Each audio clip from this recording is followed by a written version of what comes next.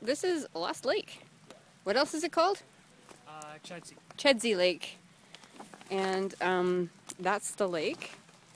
And this is a campsite that was completely abandoned over the Victoria Day long weekend. This is Tuesday after the long weekend.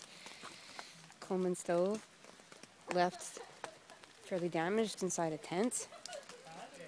Coolers, complete coolers in good condition. This tent over here has mink blankets in it.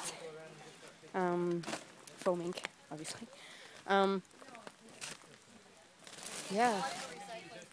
So